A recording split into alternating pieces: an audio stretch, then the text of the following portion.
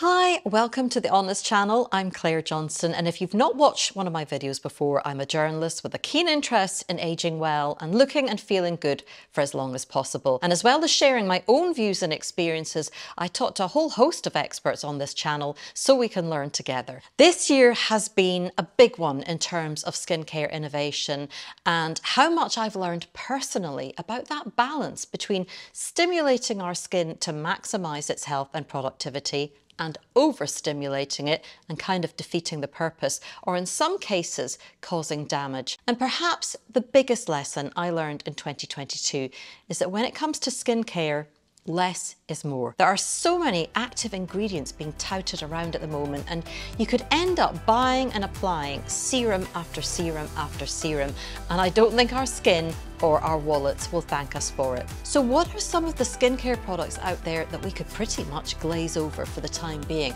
and just focus on simple but effective ingredients? Now, before we look at some of the lotions and potions we don't need, I want to flag a skin saviour that I've just discovered for anyone who has, like me, been experiencing dry, chapped lips in the cold of winter. If you live somewhere where it doesn't get cold in winter, I am so envious right now. We have had a cold snap here in the UK and it's been -5 in the daytime where I am in Scotland. Fortunately, it's easing off now, but my lips became extremely dry and sore from walking around in the extreme cold. And usually a bit of a Vino moisturiser does the trick, but not even that was helping this time. Then my doorbell rang and I took a surprise delivery from Patchology, known as the name suggests for their face patches. And they'd sent me a little Christmas box of things to try, which was really kind of them. But in it was this lip service gloss to balm. Now, often I find lip balms a bit irritating, and lip glosses are good aesthetically, but aren't very hydrating and are sometimes the opposite. However, because it was there, I tried it. And it's honestly just the thing for winter. It's like a protective gel patch and it traps moisture under a heavy gloss balm that stays on for hours.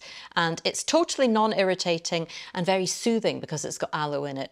And it has made such a difference to me this past week. It's £12 in the UK and $15 in the US, so I'll link to it in the video description if you want to check that out. But the Gloss Balm and Kiehl's Ultimate Strength Hand Moisturiser really have been skin saviours over the past week. But now for the things we don't need. Now, over the past year, if there's one thing that stood out to me from the interviews and research I've done, is that amidst the completely baffling and overwhelming array of skincare products out there and so much marketing hype, our best defence is to keep it simple, sticking to a core few effective anti-aging products that include a good hydrating and balancing cleanser. I also use a vitamin C serum in the morning, followed by a moisturiser and then a sunscreen. In the summer, sometimes I just wear the sunscreen without the moisturiser, and that's it. In the evening, I use tretinoin in place of the vitamin C, but it's just the same routine minus the sunscreen. Now, keeping it simple means I can spend a bit more from time to time on those hero products that are going to hopefully make a real difference alongside the skin clearing and smoothing retinoid. Now, those more expensive heroes that I'm using at the moment, well, in both cases, they're moisturisers that I'm trialling. So I've stepped down from using Adipose Active Face Cream twice daily to now just using it in the evenings. You can watch my recent 3-month review here if you've not seen it. Then in the mornings, I'm using Calcium Stem Cell Derived Multi-Action Cream, which I'll be feeding back on in a couple of months. I've listed everything that I currently use in the video description if you want to take a look. I go for inexpensive cleansers, vitamin C, retinoid and makeup, and that's how I keep costs down, and I have a very minimal routine. So I wanted to do a video on the kind of marginal products that are really hyped, which I don't think we really need.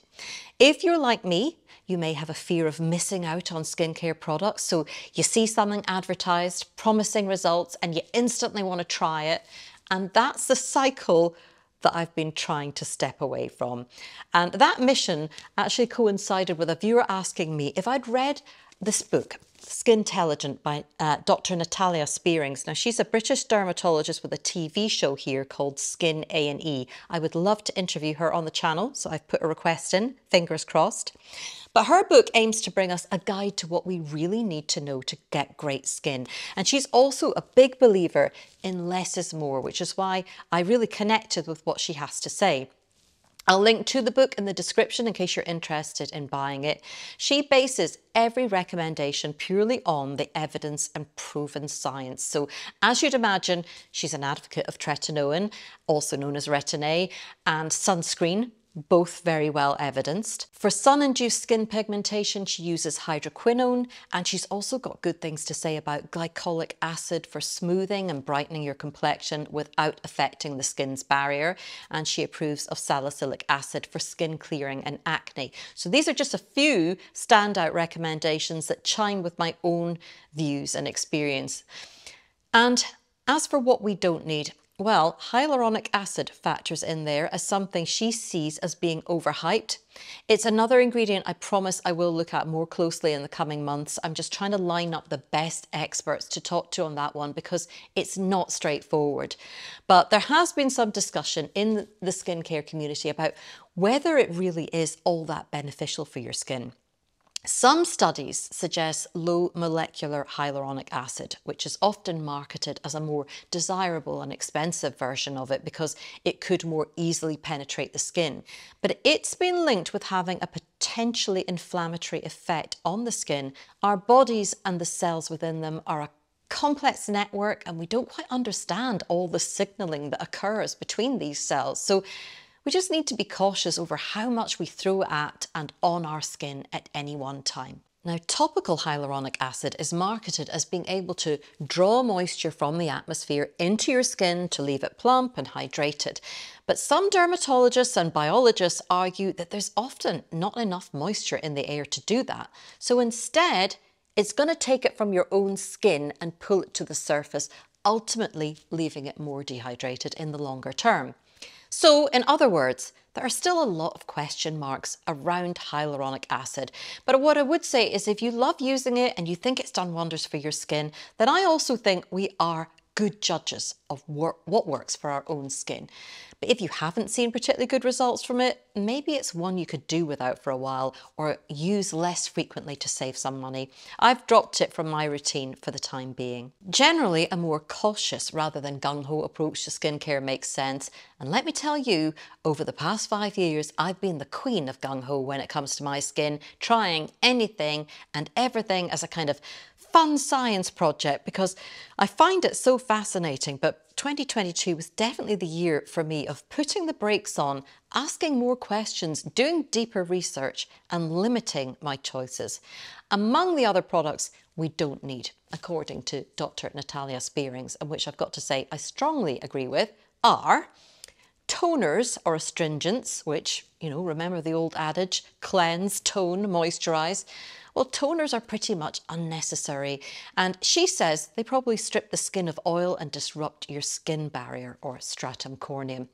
She also gives a thumbs down to eye creams and says the idea that they're specially formulated to be less irritating is not evident from looking at the ingredients. So in most cases, it's just another way to squeeze more money out of us for the same thing. To date, I've never found an eye cream that made a big difference. She reckons serums in general are just more watery versions of moisturizers and doesn't believe we benefit from layering them on our skin. Face masks are a waste of time and money, according to Dr. Spierings. I too have never been a fan of face masks, I have to say, partially because they're a bit of a faff and I rarely have time to apply them. But I also think they're just a bit gimmicky and I've not seen a huge benefit from them, certainly not a lasting one. But similarly, if you're someone who likes a bit of a pamper and you think masks give you a short-term, hydration or skin clearing boost, then they're not going to do you any harm in most cases, but something we can probably do without.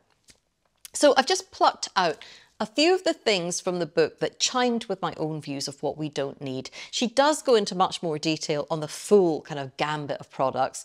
Where I kind of deviate from her is that if something hasn't got concrete evidence behind it, she pretty much dismisses it. Whereas I think there are a few interesting things that I just think we need to understand more about. That includes light therapy, radio frequency, which I think can be useful. It just needs better regulation and more research, like urgently.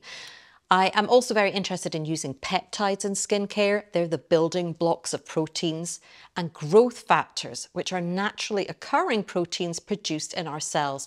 And they can be derived from humans and animals by taking them from umbilical cords, and also plant cells. And I think they have enormous potential in skincare and, health generally, and that they're potentially the future of skincare. But we still have a lot to learn there, and I will be exploring that and much more in 2023, including bringing you a new debate format in which experts trade views around a skincare topic or ingredient. So look out for that. I'm very excited about it. For now, I just want to say happy holidays and all the best for the new year. For those who have followed me and supported me in 2022, I'm hugely grateful. Thank you for staying with me and for all the encouragement, and a big welcome to those who may have just joined my channel.